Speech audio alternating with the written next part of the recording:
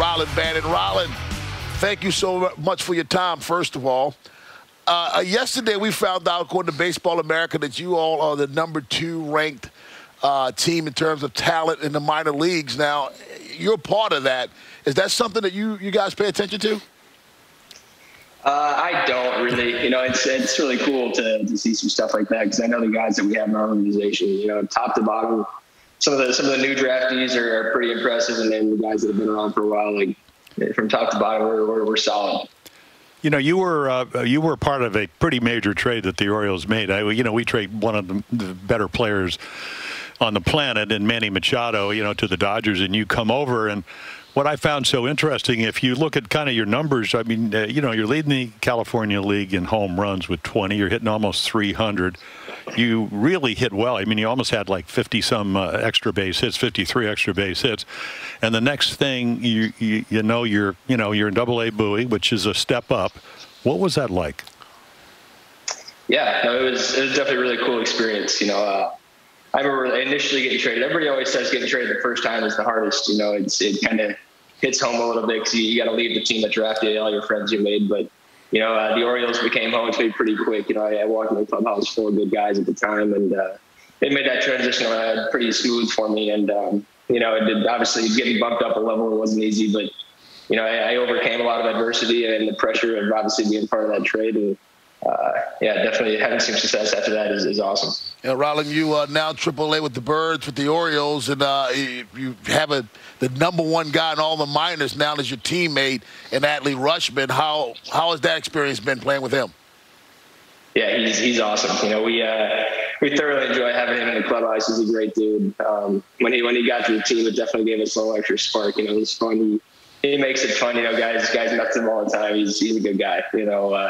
He's obviously extremely talented on the field. He's fun to watch play. And it's a pleasure getting to watch him every night. Rob Long talked about player of the week, 5 home runs, and I'm looking at the numbers, and not to be negative, it looked like you were struggling a little bit, and then all of a sudden, 5 home runs. You hit 2 in one game.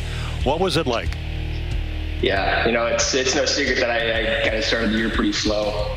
I ended up getting hurt a couple months back, and I was down in Florida for a little while, and then came back and kind of continued that struggle. But I worked pretty close with all the hitting coaches and the mental performance coaches and stuff like that, and I think I'm getting on the right track. So it's kind of fun to see some of that hard work pay off. And, I think a lot of guys need to go through some of that adversity to kind of get down to learning who you really are, and it's kind of fun when you overcome that.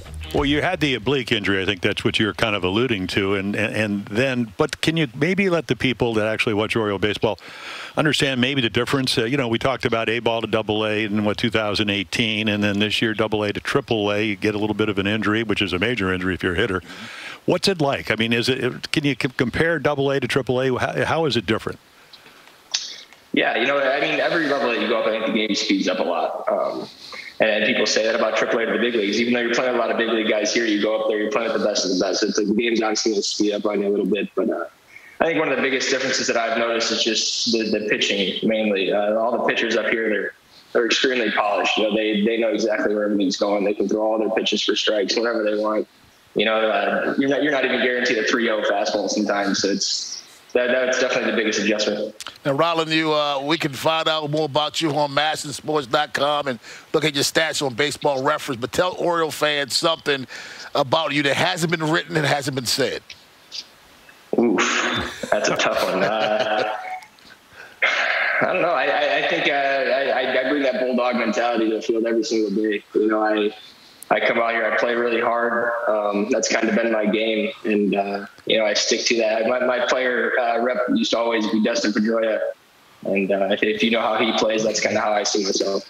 Yeah, I was reading all the scouting reports, and I saw some of you got 17 at bats, I think, in spring training. That must have been a nice, nice adjustment.